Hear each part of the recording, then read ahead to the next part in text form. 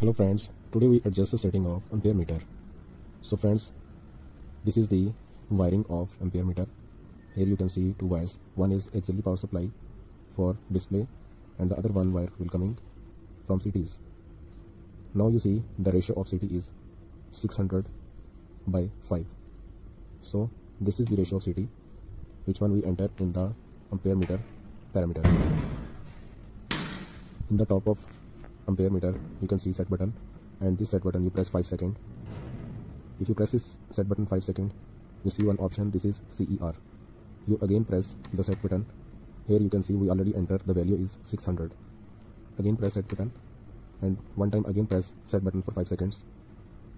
So here option coming is CER and press arrow. Now the other parameter is DET. Here we enter the second value is 5. Again set. So this is the running Ampere. I hope you understand. Thank you.